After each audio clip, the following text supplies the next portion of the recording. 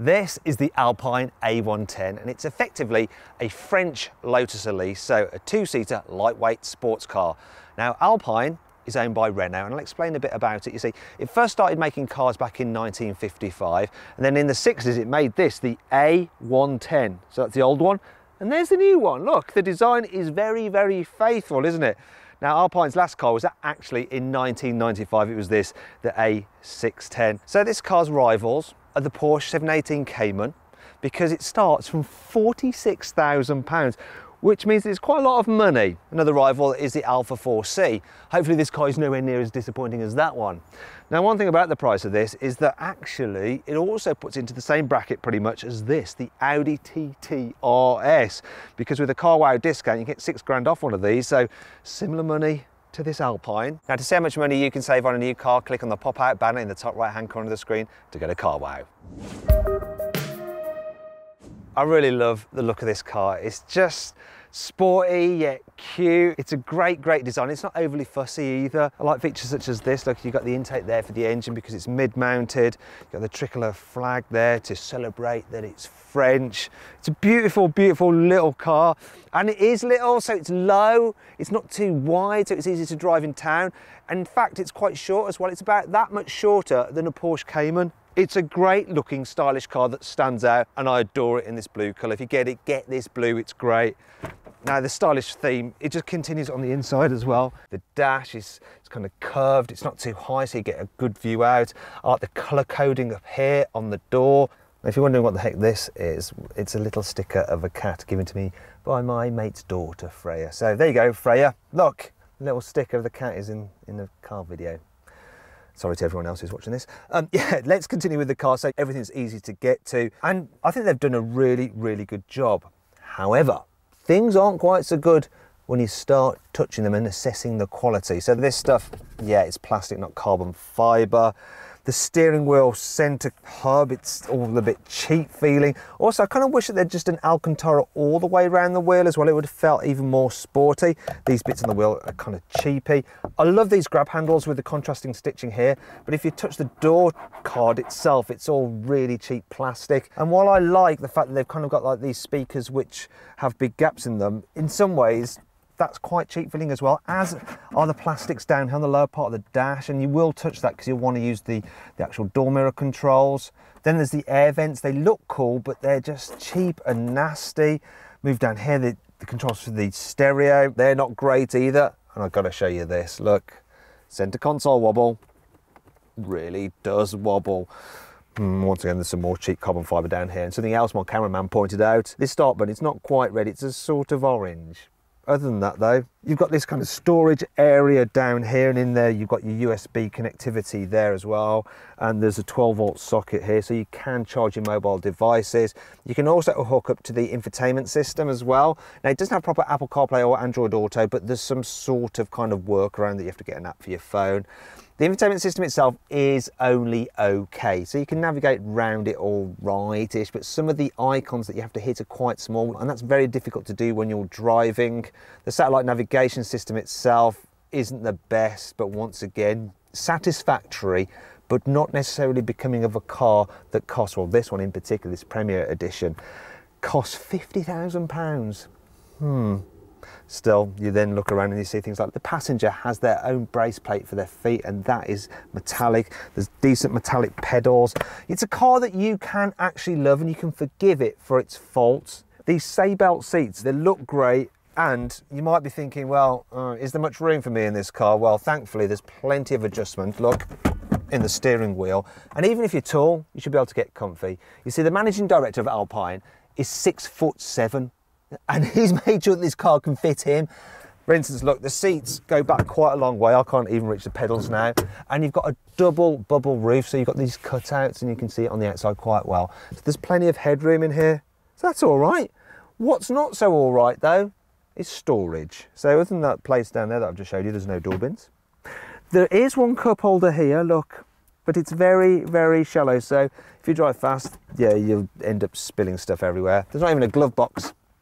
Oh, look, there's a little place there where you can put your mobile phone, and that is it. And the storage doesn't get any better when you go outside the car. So, word of warning, you're going to struggle for luggage space. Yes, there is some storage under the bonnet, but the capacity is only 100 litres and it's very shallow, as you can see. So yeah, you won't fit a suitcase in there. There's also another 100 litres in the boot, but its shape is even more awkward. Look at this. There you go. That's not ideal, is it? I mean, really, this car is no more practical than a motorcycle. In fact, Alpine could do with creating some panniers for this car, you know, just hanging off the sides. It's narrow enough, you could do that. Yeah, I've got an idea. Maybe you could just use the boot, look, as an air brake, like on a Bugatti Veyron. Now then, it's time for the CarWow 5 annoying things about this car. There's no cover for the vanity mirror on the driver's sunblind, so when you have it down, you keep on getting reflections of your crotch in the mirror. Cheeky. The button to activate the cruise control is down here on the centre console, right next to the parking brake, rather than up on the steering wheel with the rest of the buttons for the cruise control system. Car bores will insist that this car is called an Alpine because that's how the French say it, much in the same way that they insist on calling a Porsche a Porsche. But they never want to call a Renault a Renault. The steep angle of the windscreen means that you get terrible reflections of the dash in the windscreen, almost like it's a heads-up display, and it's really, really bad if it's sunny. Paddle shifters for the gearbox are fixed on the steering column, and they do extend upwards, which is okay if you're turning left. But if you're turning right, then you can't actually change up without taking your hand off the wheel. It's annoying. Thankfully, this car has plenty of cool features to help make up for all this. Here's 5. Once again, just like a racing car, the Alpine has all-round double wishbone suspension. And the reason for having that is that when the suspension moves up and down, it keeps the wheel as flat as possible, so you've always got the best contact patch with the ground. This car is very light, so it weighs 1.1 tonnes, which is about 300 kilos less than a Porsche Cayman. Part of the reason for that is that the body's made out of aluminium, but also they've done lots of weight-saving measures. For instance, the rear brake caliper also incorporates the electronic parking brake. Normally they're separate, and they've done that to save 2.5 kilos. Also, those racing seats inside are only 12 kilograms each. The car has a variable steering rack, so it's not too sensitive if you just turn it a bit from centre, but the more you turn the wheel, the increasing amount that the front wheels turn, so it can actually go from lock to lock in just over 2 turns, so there's not too much wheel twirling when you're taking really tight bends. Just like in a racing car, the engine is mounted in the middle, just behind the seat. It's a 1.8 litre turbo with 250 horsepower, though you will eventually be able to get one with 300 horsepower. Alpine says this car can do 0 to 60 in 4.5 seconds, but I'm going to test that out. So I've got my special timing gear up here. I'm going to put the car into sport mode by pressing this button, then press the button again and hold it to put it into track mode. Now I'm going to pull up on both these pedals together and hold those. Launch control is now on, so left foot is on the brake. I'm going to floor the throttle and then release the brake. Let's go. Oh, decent start.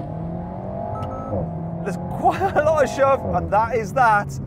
And I have got a time of 4.4 seconds. That's good, that is. Better than I was expecting. Also, what's better than I was expecting is the economy. So I'm averaging 37 miles per gallon out this car.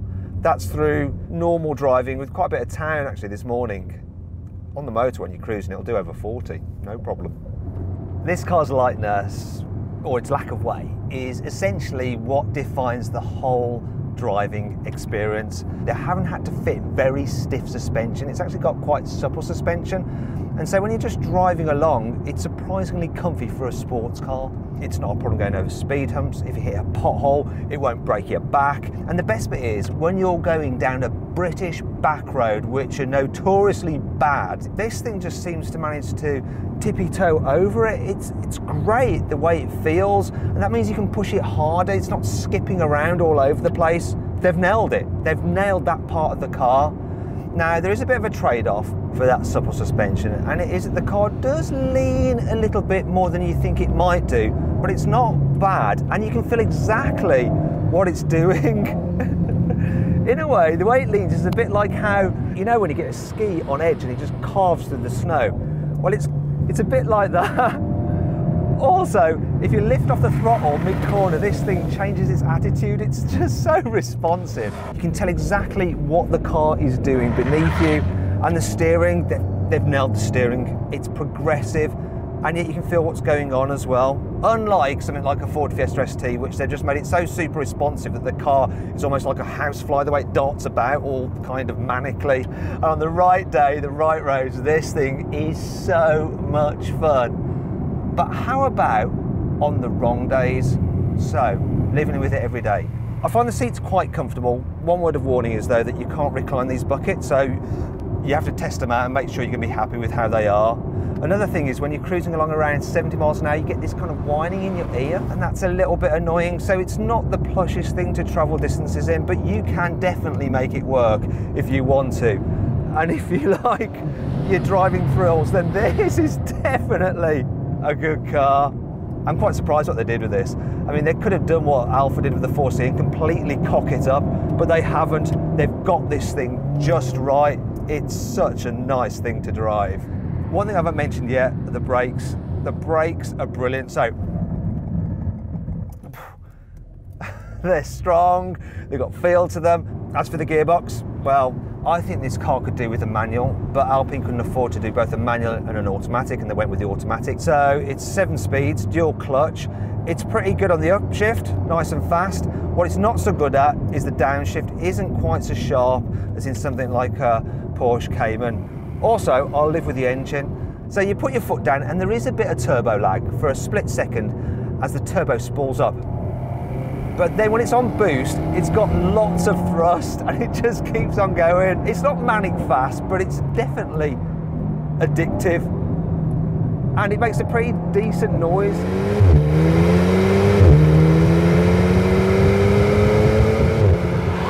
Not intrusive, it's not overly loud, but for a 4-cylinder, it's pretty good. Now I should point out to you that this car doesn't have a limited slip differential like you might expect a sports car to have. Now the problem with that is that, well, when you're going around a corner and the car leans, the inside wheel has less grip, and so the power from the engine just seems to be wasted and spun away by that inside tyre with less grip, and you get something called one tyre fire. This car tries to combat though by using the ABS to nibble the brakes of the tyre with the least grip, so it then sends the power back to the one with more grip. I'm going to see how that works now by turning the stability control off, seeing what this car's like for doing donuts. You want the wheels spinning together. Oh yeah, seems to be fine, seems to be fine, seems to be working just fine for me.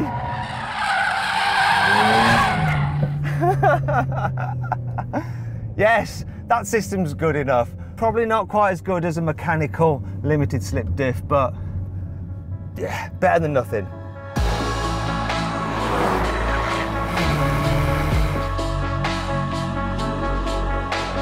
Now, for more information and to see how much you can save on a new car, click on the pop-out button in the top right-hand corner of the screen to go to CarWow. So then, what's my verdict on the Alpine A110?